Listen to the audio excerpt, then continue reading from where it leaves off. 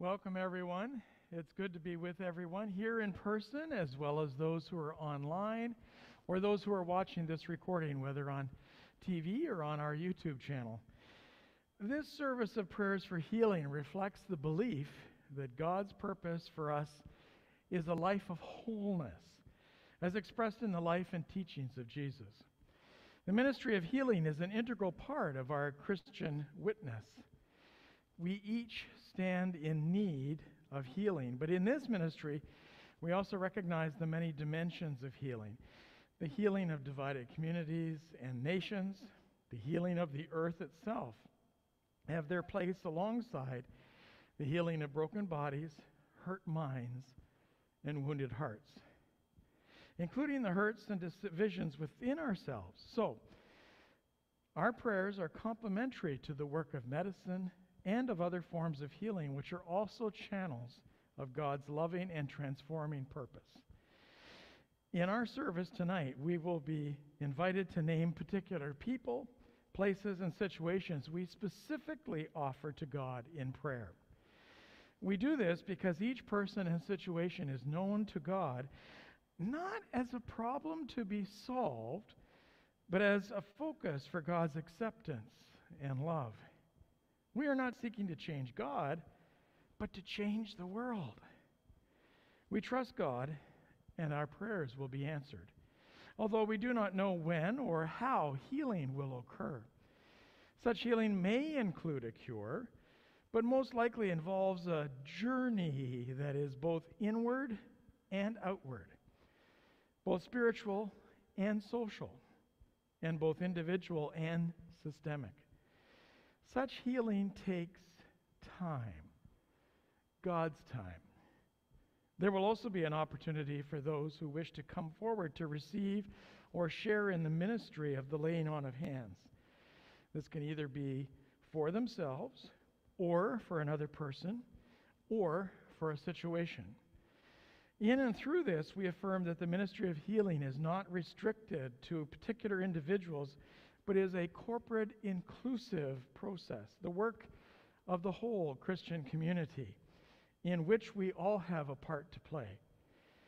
God's healing purpose, the promise of God's fulfilling and sustaining love, is for every one of us. Whether we choose to come forward or to remain seated in prayer and concern, God can use our presence in this service. So I would like to acknowledge the territory on which we are gathered and for which we have the privilege to gather. However, whenever you see red print in bold, it's for the worship leader, in this case myself, to read. And whenever it's in dark print, it's for all of us to read together. As the healing spirit flows and speaks to our hearts on this land, we acknowledge this day that we gather for worship on the traditional territories of the Saugeen Ojibwe and the other indigenous peoples who preceded them, the original nations of this land, and we acknowledge with respect their history, their spirituality, and their culture. Let's join together in the opening responses that you'll find on the screen. We gather here in your presence, God, in our need and bringing with us the needs of the world. We come to you, for you come to us in Jesus. And you know by experience what human life is like. We come with our faith and with our doubts. We come with our hopes and with our fears. We come as we are, because you invite us to come. And you have promised never to turn us away. Let's join together in the first hymn, hymn number 780, in Voices United in the pews in front of you, or just follow the words on the screens, for my soul finds rest in God alone.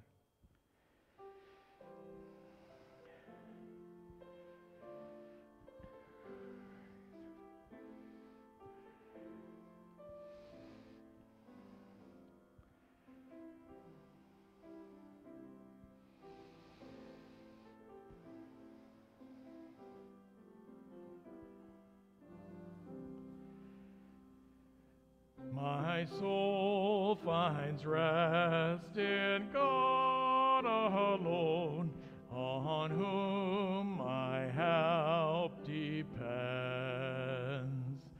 Who is my fortress and my rock, who sure salvation sends? My foes conspire to bring me down. They scorn my troubled state. Their lips are quick to sound my praise, but in their hearts they hate.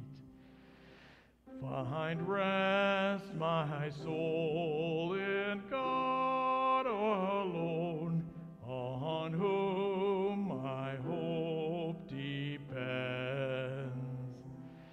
Who is my fortress and my rock, who sure salvation sends?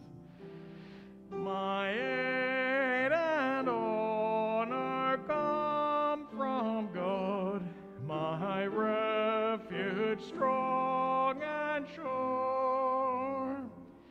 Now all you people trust in God, in whom we are secure. The great of earth are less than dust, all mortal strength is vain, and fools alone rely on wealth or prize ill-gotten gain. I know, O God, that you are strong, and strong your loving word. Our every deed, for good or ill, you surely will reward.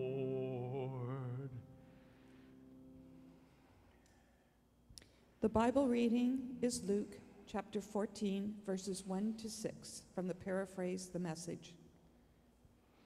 On one occasion, when Jesus was going to the house of a leader of the Pharisees to eat a meal on the Sabbath, they were watching him closely. Just then, in front of him, there was a man who had edema. And Jesus asked the experts in the law of Pharisees, "Is it lawful to cure people on the Sabbath or not?" But they were silent. So Jesus took him and healed him and sent him away. Then he said to them, "If one of you has a child or an ox that has fallen into a well, will you not immediately pull it out on a Sabbath day?" And they could not reply to this.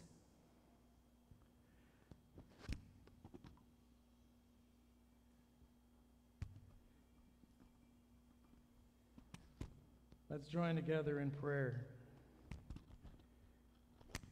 Loving God, into this space, may your stories take root. May your will become ours. And may your path of wholeness be our path. We pray in Jesus' name. Amen. So the scripture passage that Mary just read this evening is actually one that we don't hear that often, really. It is a healing story of Jesus. But I want to set the stage first. Think about it. What exactly is happening here? Jesus has gone into the lion's den, so to speak. It's where all the Pharisees and the scribes and all the temple authorities are. We would call them the Sanhedrin because that's all the collection of the authorities in the temple in Jerusalem. And they were watching Jesus. They were paying close attention to Jesus because he was the local celebrity. He was the curiosity. And they wanted to see what was going to happen. It's kind of like inviting Kanye West to a party of all the wealthy and rich people. Not that Kanye isn't wealthy and rich, but you never know what he's going to do or say. Jesus was similar to that. And in the space, everybody who was watching Jesus may not have realized that Jesus was watching them back. He knew what was going on. And there, in the midst of them all, was a man with edema. So, lots of swelling in his feet, in his joints. He was crippled up. He had trouble moving. He probably had a cane or some sort of support by which to walk around. And I'm willing to bet that he was one of those, you know how you have people in a party and they fade into the wallpaper? They kind of disappear. They're nobodies. And that's what this fellow was. Oh, I'm willing to bet he was probably part of the household of the host of this meal that Jesus was attending. And they knew that Jesus was a healer. That was his reputation. So they were wondering, because you see, the other factor was this was the Sabbath. So everything that was there for this feast had been prepared in advance before the Sabbath sunrise. That was to satisfy the law of Moses that you do not work on the Sabbath. And many, many rabbis over the centuries had made sure that those strictures and regulations got even more detailed and rigorous over time. And Jesus looked at them and said, okay, you've invited me here on the Sabbath. You have prominently allowed a member of the household who is ill, crippled. You know my reputation. Let me ask you, said Jesus, is it lawful for someone to heal on the Sabbath? In other words, if healing is work, then should I be allowed to do this work on the Sabbath, even though this work would appear to be God's work? Nobody responded, because they were hoping and waiting to see if Jesus would actually do it. And Jesus did. And then he said, I want to give you an example of the kinds of minutia of rules that doesn't work for people. Not the way that things have evolved over time. Because if you had an animal who had gotten lame, you would take it to try and heal it, because you had compassion for the animal. And they had no response whatsoever. But here's the deal. What about that person that Jesus healed? I'm willing to bet that this person had been part of that household for years and years. After all, edema is not something that just kind of sneaks up on you and suddenly it's right there. It takes time. So they would have known that this was happening. And nothing was done about it because they felt that nothing could be done about it.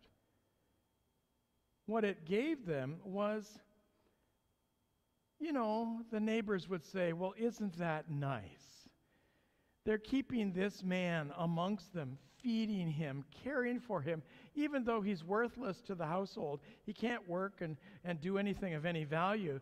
And yet they're willing to take on that burden out of the goodness of their hearts. Aren't they wonderful? And so the people of the household, these very powerful people, the people who were so busily involved in the Byzantine machinations of politics of the Jewish temple in those days, of trying to juggle what to do with the Roman occupiers to keep their people safe, ignored this one person with whom they were very familiar, this one person that was part of their family household, and did nothing because they had privilege. They had all the opportunities. They didn't have to worry. And so it didn't cost them really much of anything, and it gave them a good reputation to have this man there. And by Jesus healing the man of his edema, they no longer had the good housekeeping badge of approval.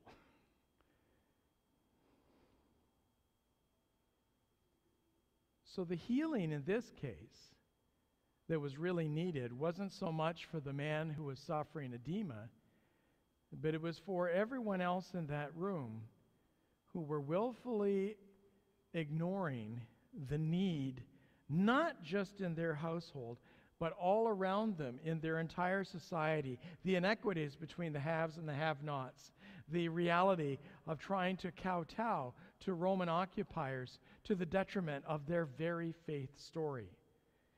That's what Jesus was there to heal. So healing is more than just mind, body, or spirit. Healing is also one of systems, of societies, of cultures. I would pray that when we think of what we can do, instead of feeling helpless and throwing our hands up in the air and saying, well, I don't want to risk my secure place in the world, I'll just ignore it. That instead, we look with compassion. Compassion meaning calm, which is with. Passion meaning suffering. With suffering, we go into that suffering with other people, and we walk that path with them. And perhaps in those relationships and in that reaching out one to each other, healing is ours for the asking. Amen. For the prayers of intercession that we will soon be offering, there will be a series of silences. During those silences, you are invited to name people, events, or groups, either silently or in your heart, or spoken aloud into the silence for all to hear and embrace. Each moment of silence will be completed by the words, "May they know the deep peace of Christ." Immediately after those words, we will join collectively in singing the chant that you will see on your screens. As we practice that refrain now with David's leadership, let us first listen to the music and then join together in singing it.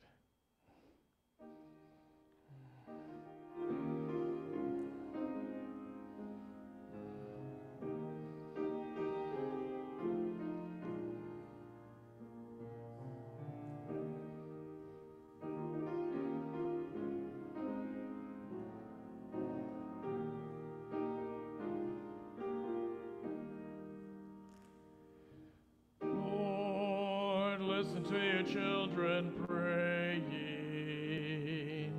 Lord, send your Spirit in this place. Lord, listen to your children praying.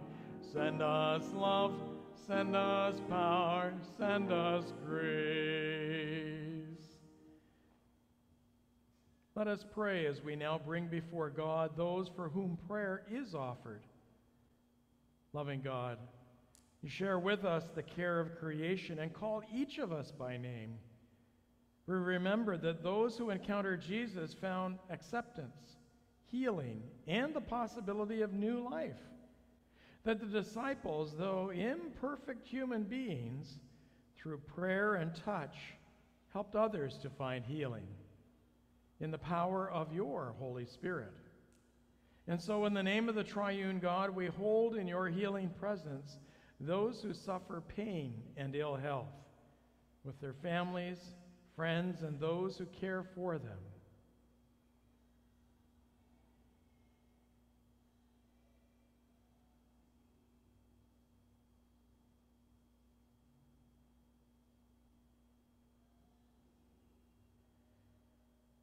May they know the deep peace of Christ. Lord, listen to your children praying. Lord, send your Spirit in this place. Lord, listen listen to your children praying. Send us love, send us power, send us grace.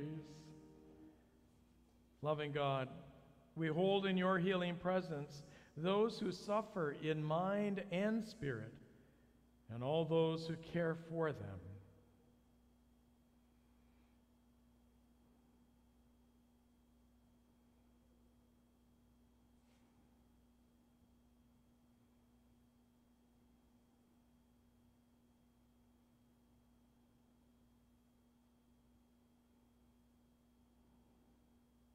May they know the deep peace of Christ.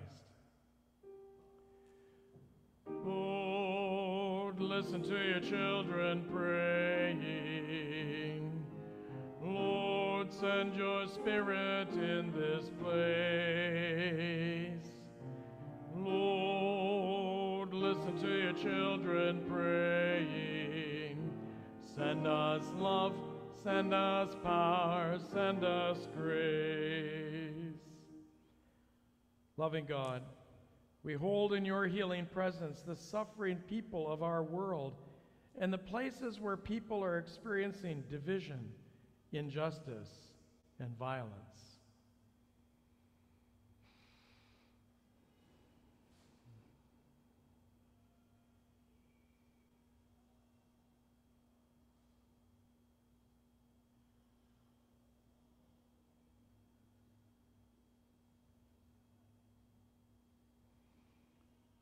May they know the deep peace of Christ. Lord, listen to your children praying. Lord, send your Spirit in this place. Lord, listen to your children praying. Send us love, send us power, send us grace. Loving God, we hold in your healing presence those struggling to overcome addiction or abuse, those supporting and working with them, and all those whose suffering has distanced them from those who love.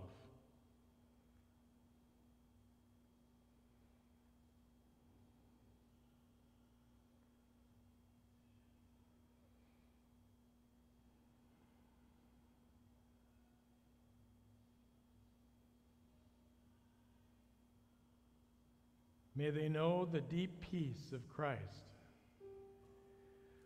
Lord, listen to your children praying.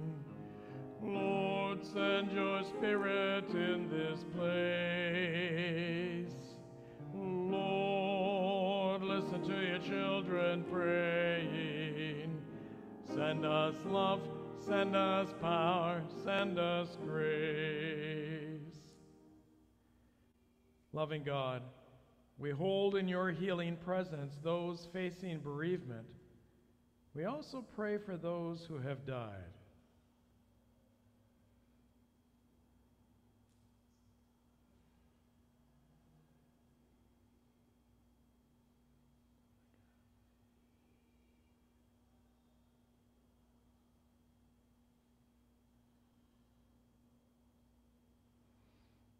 May they know the deep peace of Christ. Lord, listen to your children praying. Lord, send your Spirit in this place. Lord, listen to your children praying. Send us love, send us power, send us grace. Loving God, we give you thanks for the health restored and prayers answered. We hold in your healing presence and peace those whose needs are not known to us.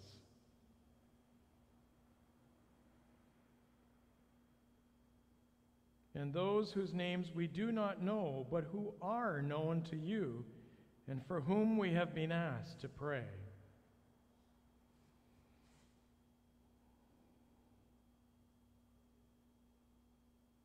And we name in our hearts those who are close to us.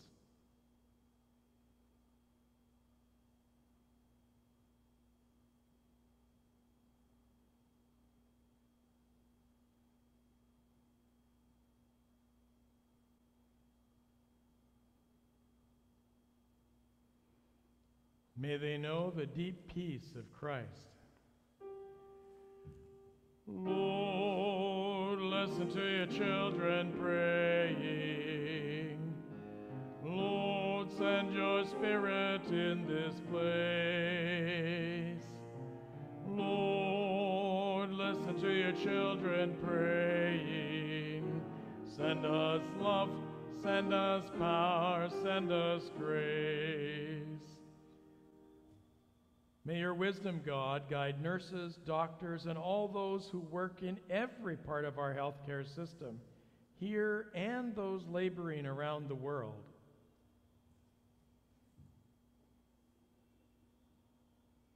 We pray for those who work in rescue services on land, in the sea, or through the air, both in our cities and in the rural countryside.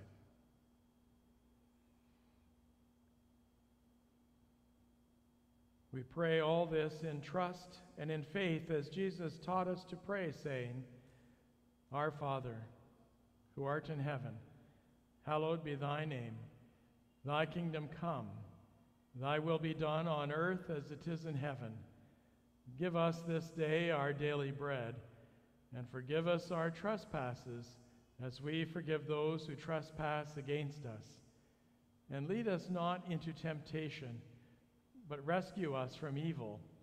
For yours is the dominion and the power and the glory forever. Amen.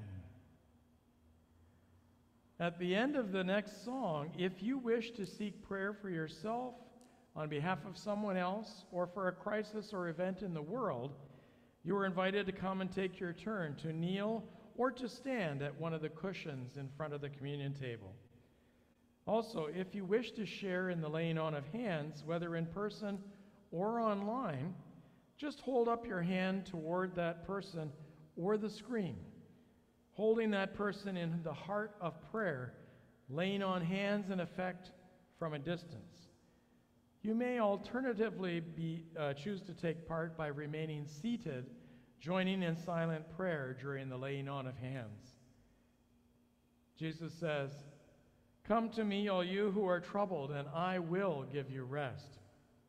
So come, you who are burdened by regrets and anxieties, you who are broken in body or in spirit, you who are torn by relationships and by doubt, you who feel deeply within yourselves the divisions and injustices of our world. Come, for Jesus invites us to bring him our brokenness. Our song is As the Deer Pants for the Water, number 766 in Voices United, or just read the words on the screen.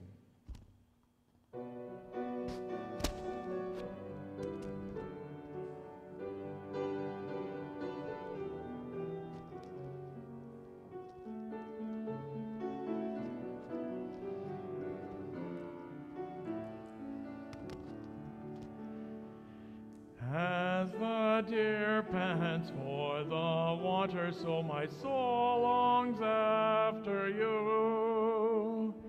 You alone are my heart's desire, and I long to worship you. You alone are my strength, my shield. To you alone may my spirit yield. You alone are my heart's desire, and I long to worship you.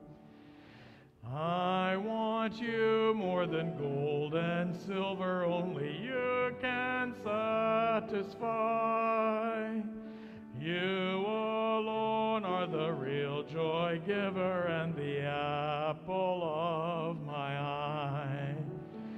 You alone are my strength, my shield. To you alone may my spirit yield. You alone are my heart's desire, and I long to worship you. You're my friend and you are my brother, even though you are my king. I love you more than any other, so much more than anything. You alone are my strength, my shield. To you alone may my spirit yield. You alone are my heart's desire, and I long to worship you. Let us join together in prayer as we come forward for the laying on of hands, as we lift prayers for healing. God, our Creator, we are held in your everlasting arms. Jesus, our Savior, we are healed by your wounded hands. Holy Spirit, be present as we reach out to one another in love.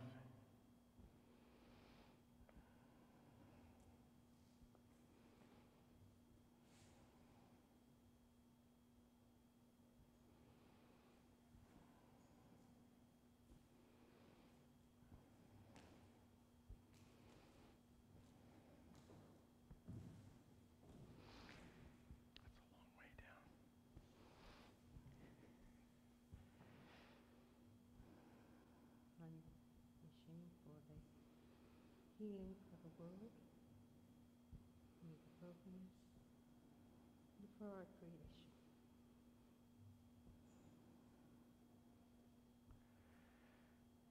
Loving God, may your Spirit so move among us, moving within us to open our perception to your good creation, wounded, gasping for breath, poisoned and polluted, and ever running a fever. May your Spirit be the healing power that lifts up within us the will to move, to decide, to act.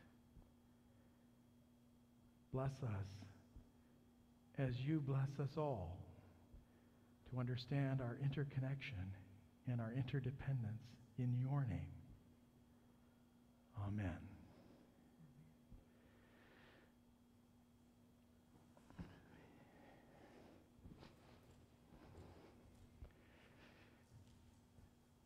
And I would invite everyone to say together this refrain, both those of you online and everyone here in person.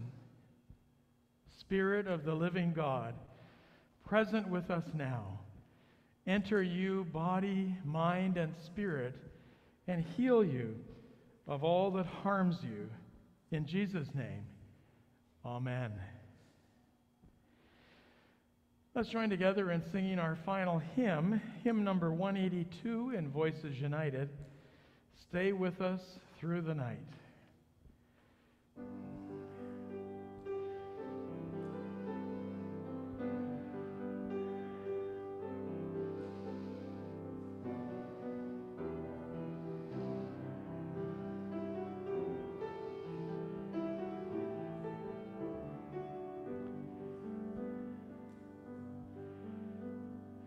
Stay with us through the night. Stay with us through the pain. Stay with us, blessed stranger, till the morning breaks again. Stay with us through the night. Stay with us through the grief. Stay with us, blessed stranger, till the morning brings relief. Stay with us through the night. Stay with us through the dread. Stay with us, blessed stranger, till the morning breaks new bread.